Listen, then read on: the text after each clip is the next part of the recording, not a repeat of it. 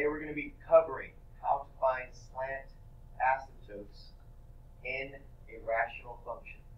And we talked about this yesterday. And I believe, Audrey, you said the reason we know there's a slant asymptote is because the numerator is 1 degree higher than the denominator. Okay? And so since we know that, we know we are not only going to have a vertical asymptote, we are also going to have a slant asymptote. Now the vertical asymptote is very easy to locate. How can we figure out where the vertical asymptote is located?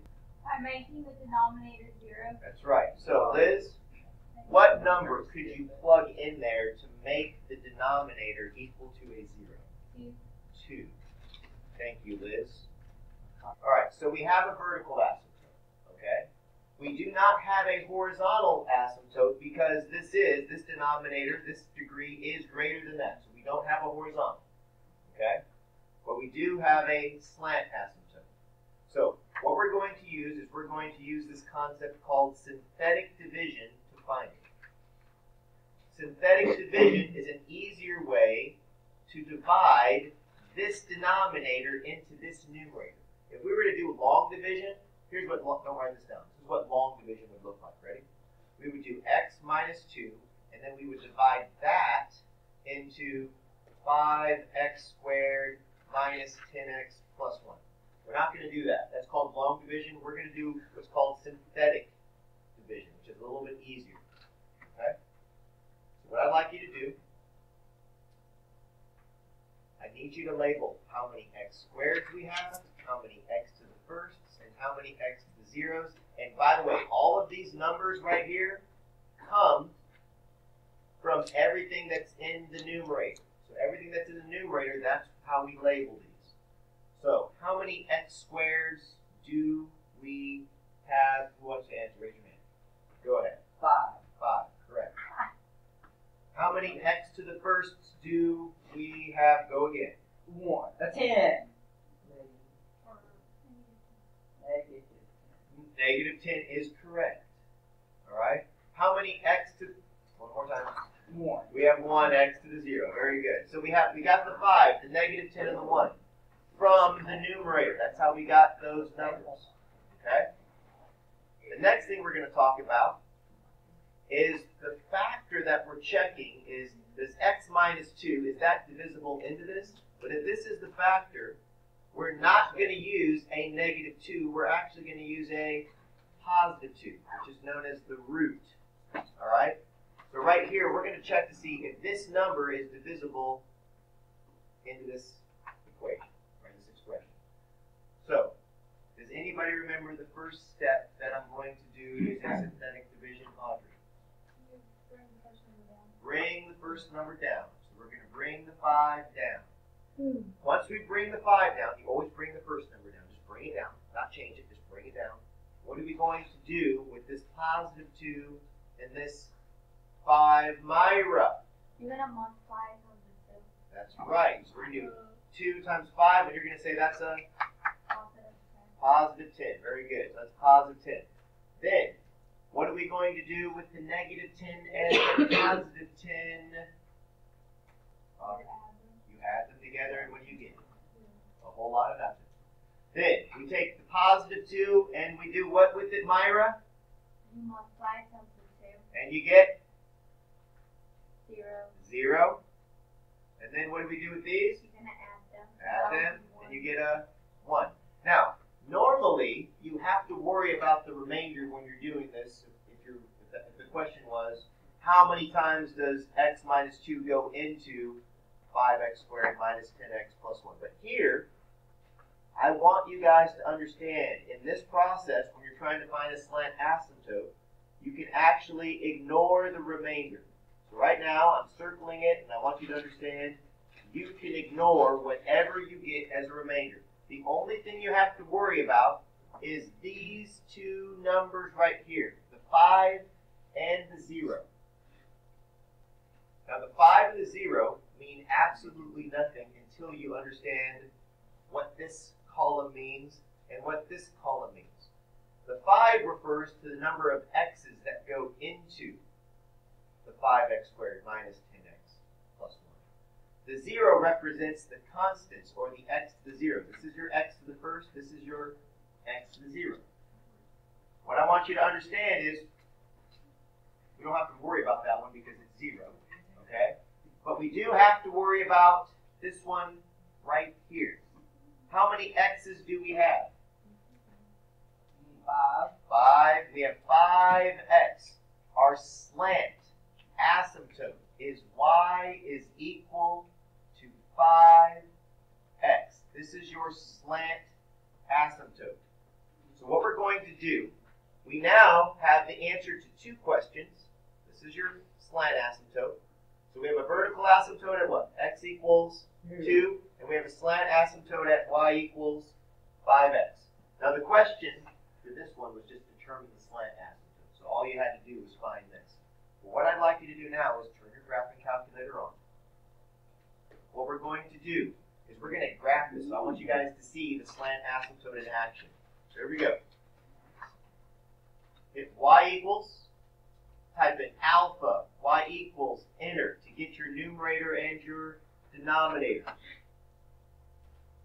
Type your original numerator, 5x squared, minus 10x, plus 1. And in the denominator, I'd like you to type in x minus 2. Okay? So type that in exactly as it appears. Once you've done that, hit the graph button.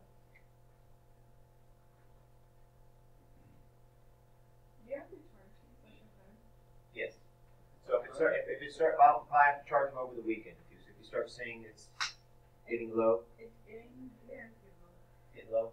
Okay. Once you've graphed it, hit y equals, and this time I want you to type in our slant asymptote. Type in 5x. So we're going to type in a 5 and an x, and you're going to hit graph, and you will see that now you have that asymptote that's really, really, really, really close to your graph.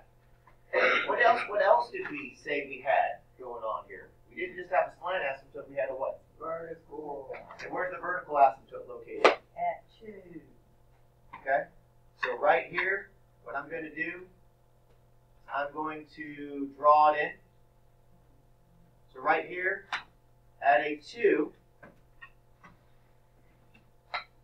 here's our 3 graphs here, all right? So this one right here, I just drew in by hand. This represents our vertical asymptotes, right? We're vertical. This right here, that was our equation y equals 5x. That represents our slant asymptote. And the blue graph, I know Brandy's kind of hard to see, but think of it, it's hugging that right there. This blue graph right here that you saw originally, that was your y equals, it was 5x squared minus 10x plus 1 over x minus 2. So that was your graph. The asymptotes are the boundaries of the graph. Okay?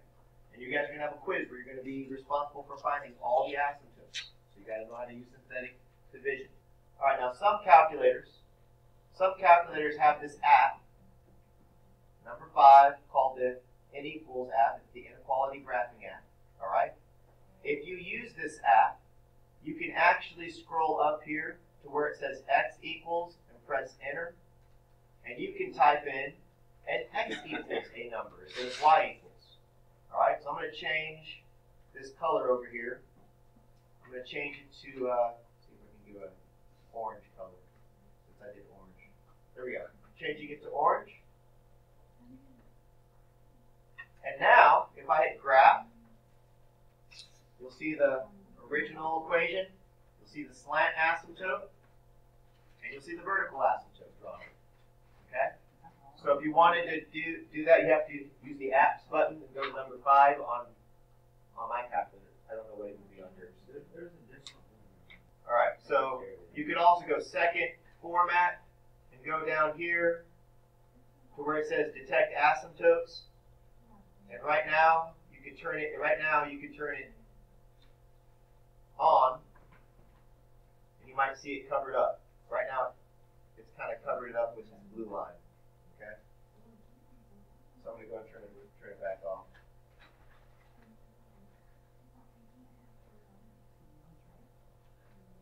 All right. All right, so here's how you would set up. I'm not going to do number 7 right now, just a second. Here's how you would set it up for synthetic division. You start out with the number of x squared. Then you lead out, then the next thing is x to the first, then x to the 0. This right here is what's in the numerator. All right, so we figure out what's going on in the numerator. What do we put here? We put the root that goes from the denominator. So here you're going to put in a negative 1. Here you're going to have a positive 1. Here you're going to have a negative 1. Here you're going to have a 0. That's how you set it up. Yeah, I got that. Miranda has volunteered bravely to help solve number 7. She's brave. She's rated herself 7 out of 10 confidence level. We will see how she does. So please be quiet. Be respectful of her braveness. Thank you. What do you think the very first thing we're going to do, Miranda? Bring down the first one. That's right. We're going to bring this 1 down right there. Then what do you think we're going to do? Multiply negative 1. That's correct. And what did you get? That's right. Then, what are we going to do with these guys? That's right. And you get? That's right. And then we're going to multiply. You're the expert here. Multiply. Yeah. 1 and negative 2. So the negative 1 and the negative 2 get multiplied together and get? Positive. That's right. Positive 2. Then what are we going to do with these guys? That's right. And you get a... But right here, I don't care about the remainder. So what am I going to do to this remainder? I'm just going to ignore it. I don't want to kill it. I'm just going to ignore it. Okay, I don't want to answer that. All right. So right here, this I saw a lot of you all get to this. So now this is where you kind of get stuck. Like, well, what do I do next? So let me explain real quick. Hopefully you will understand this.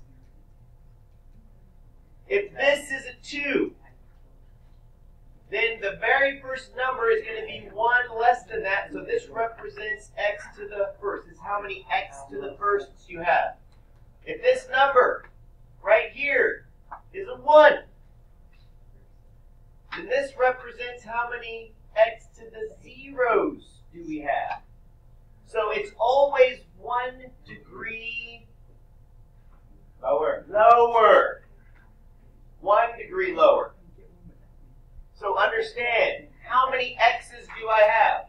1. How many constants do I have at the end? So my answer is x minus 2. No, you're like, x minus 2 what? This is where your slant asymptote, y equals x minus 2 is your slant asymptote. And right now, what we're going to do before the video ends is we're going to check to see if what we did looks correct. All right? So quickly go to your graphic calculator because we only have a minute and a half left. Hit y equals. Miranda, I still need your help because I haven't memorized the equation yet. All right? So right here, I'm clearing this out. I'm going to hit alpha y equals enter. And what am I going to put in the numerator? X squared minus x. What am I going to put in the denominator? X plus 1. I'm going to hit the graph button.